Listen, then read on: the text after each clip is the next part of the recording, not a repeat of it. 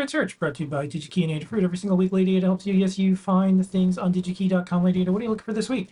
Okay, so this week I've been looking to experiment with a little bit RS-232. Let's go to the computer and chat about it. So RS-232 is like before our USB, we had these computer ports. They were either 25 pin or 9 pin connectors on the back, and you would use them to connect mice or even printers or accessories or your Palm Pilot 5 if you wanted to like sync data between your computer and your Palm Pilot. These were slower than USB and only sent data in raw 8-bit packets, or even 7-bit, or modems also use them historically. Don't really appear on computers anymore, except sometimes you still can get computers that have serial ports because there's actually still some old equipment. I've definitely seen like barcode scanners and scales and like lab equipment and stuff that still has RS-232. Um, like I said, it's definitely older, but it was on every computer. One of the first microcontroller boards I designed, again, before USB wasn't on computers yet.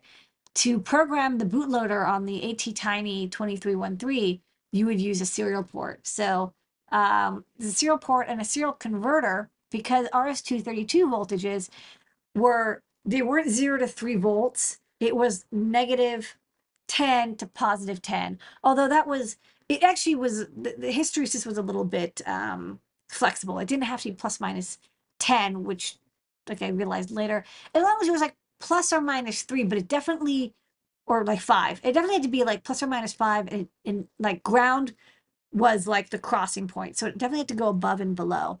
So to do that, you needed a chip. And so in my case, the one that we all used was the Max 232 Classic dip chip. You needed 4 capacitors because you needed whatever the input power supply. So here there's actually a 5-volt, a 9 to 5-volt power supply. You need a capacitor on the input, 5 volts, and then you need another capacitor to double the voltage because you would use it as a charge pump. You would like flip the voltage back and forth to double it.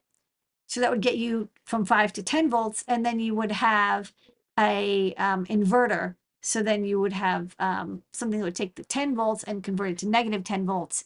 And that's another capacitor. And then I think the third one is, I don't remember, maybe the regulator for the chip itself. Yeah, and I wrote a little Java applet. This was very 90s. Anyways, so thankfully these days we have chips like the RP2040 that have built-in USB bootloaders. It's like a magical time, believe me. But there's still a lot of times where you're dealing with retro technology. Like I said, there's still plenty of industrial equipment that uses RS-232. I still see it, and you can still buy computers that have hardware COM ports. Absolutely, for sure. So let's go to DigiKey and let's look at the Max 232. So this is an older chip, but let's say we wanted to buy it, nowadays. Can you still buy it? Heck yeah. Still stocked in DigiKey, even in dip format. So this is a transceiver with it's full duplex, which means it has RX and TX 2, which means 2 transmit, 2 receive.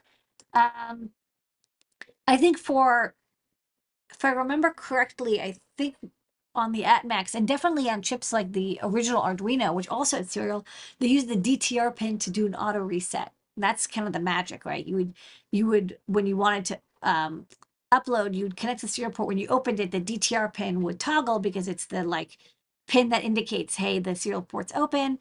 And that would just immediately reset it, and then the bootloader would run for 3 seconds, and then you'd upload. So I believe the AtMax, I think I did the same thing.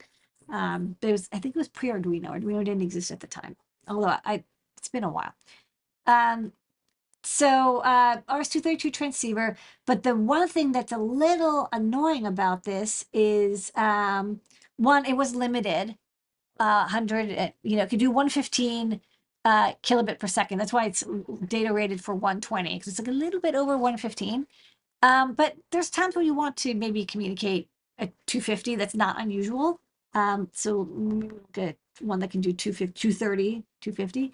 Second, this one has a voltage supply of 5 volts because at the time, people didn't really use, well, there were 3-volt microcontrollers, but like a lot of people still ran them at 5.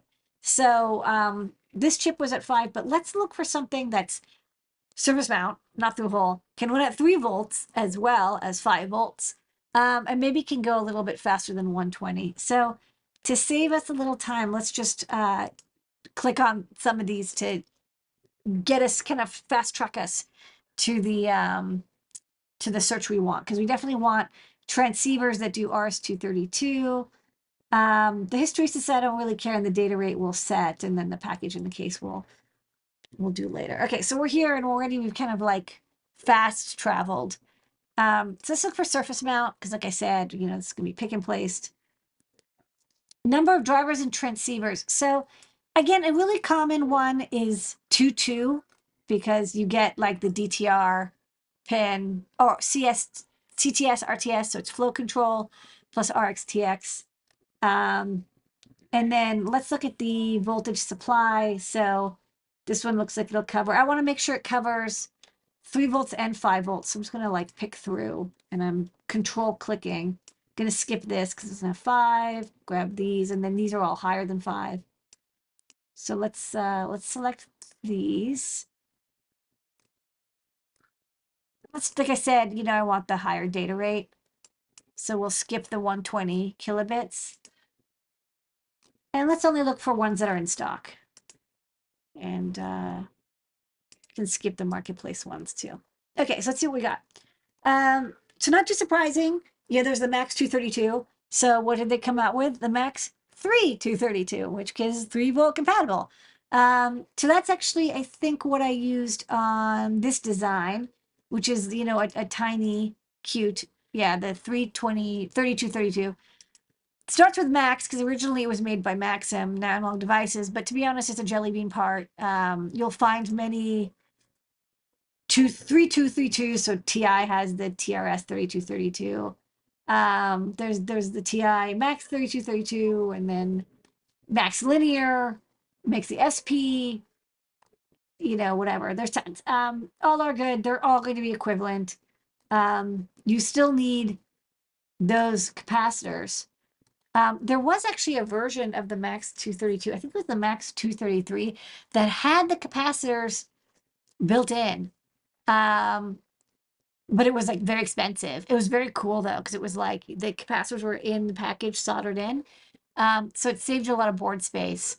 But like I said, it was significantly more expensive. It was like $2 or $3 compared to the 40 cents you see here.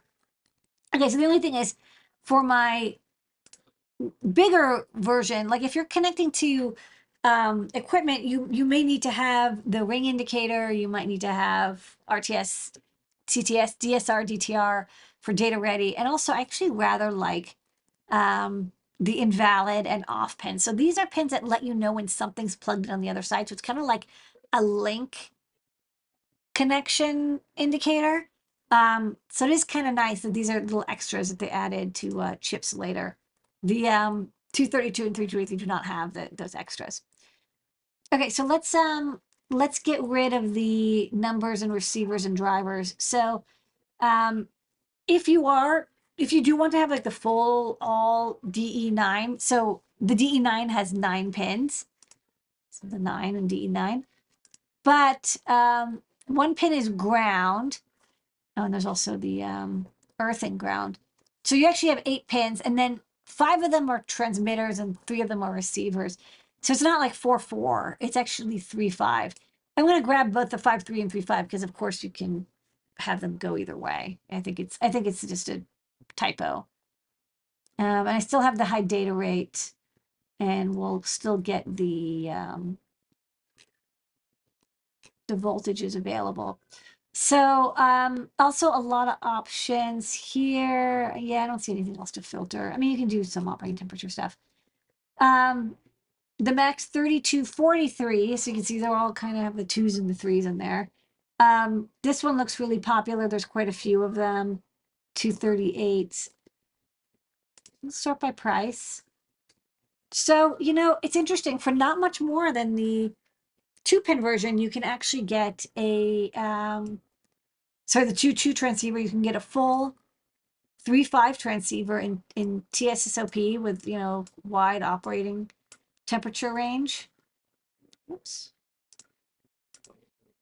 So it's weird.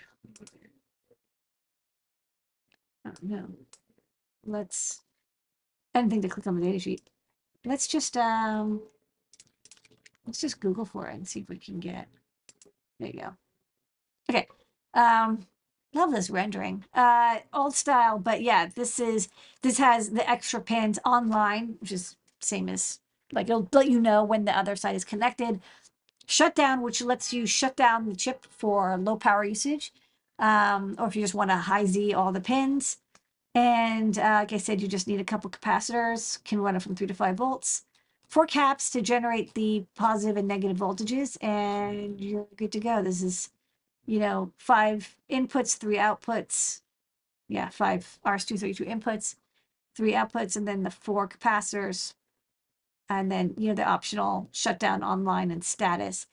There's also this R2 out, which is interesting. So it's a, before the shutdown capability, you can always monitor the ring input, which will let you know, even if it's shut down, if something is ringing you, so you can like wake up the modem, or wake up your computer when the modem rings. I know it's like it's all very, it's like it's funny to look at USB serial converters and be like, wow, the DCD pin is still there, even though like it's not. It's a weird thing to have a USB device do. Anyways, this is in stock under $1, and you get all your transceivers. So, you know, basically this is the chip I'm using here. They're all the same pinout. So, you know, anything with the 3243 SP, TRS, Max, you're good to go. And like this, no matter how many connections you need for your RS-232 device, this will get you going with 3 or 5 volt logic compatibility. So this is my pick. It's a great search. And that's the great search. Where